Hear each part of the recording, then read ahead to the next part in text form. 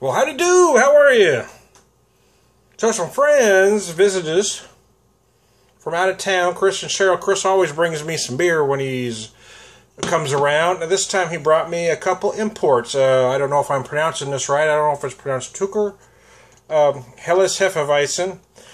It is 5.2%. Their website describes it as a traditional Bavarian wheat, top fermented and unfiltered. They describe the aroma refreshing with strong notes of citrus, banana, and melon, as well as hints of spice and clove, which is rather typical for this style.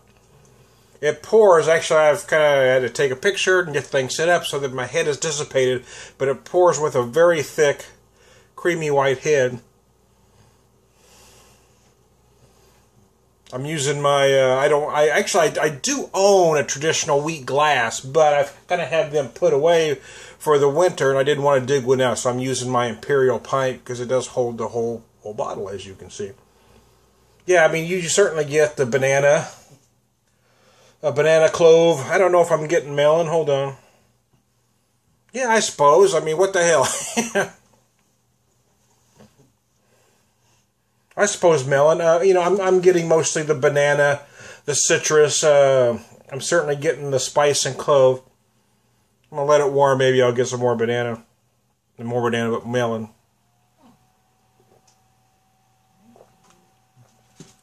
It is unfiltered. I noticed little bits of this and that as I was pouring. You know, the flavor, I'm getting a lot of banana.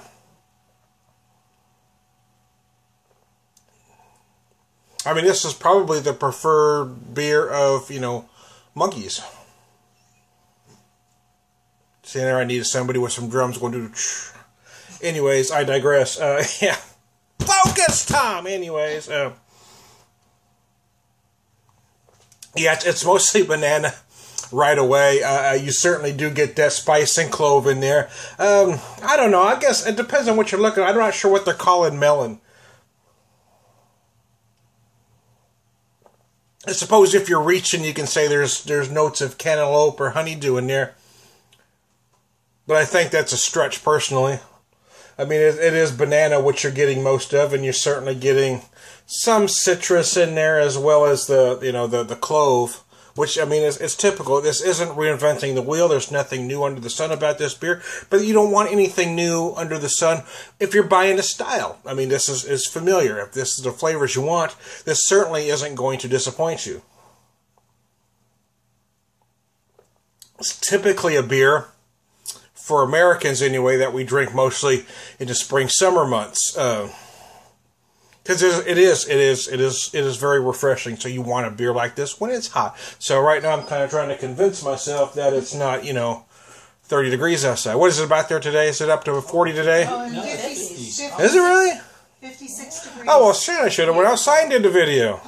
See, I've been inside for so long, I could have went outside and did the video. But, I haven't been out of my Guinness jammies all weekend, so. It's off. I'm staying comfy, man. So anyway, I thank Chris and Shaw for bringing this beer to me. Yeah, I mean, I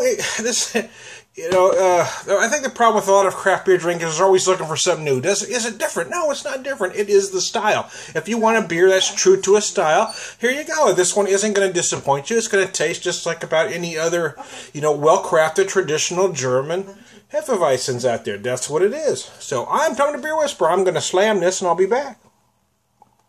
Addendum, I was just reminded that the reason they brought this one and then one from Hofbrauhaus. The reason they brought these two particular beers is you got it, to tell me again, in Waynesville?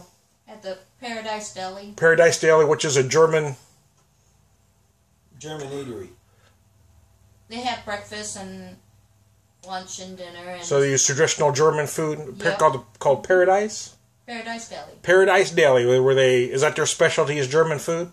Oh, yeah. Okay, their specialty is German. Germany. They're from Germany, and they also obviously carry German beer. Obviously. Now, is it a place that you eat there, or is it just to take out? Yeah. But they also serve beer to take out, obviously. You can take it out, too. You can drink it in or take it out. So there you go. If you ever, for whatever the hell reason, I don't know why you would be, but if you happen to be out there and having a craving for German food and German beer, stop in. Very good.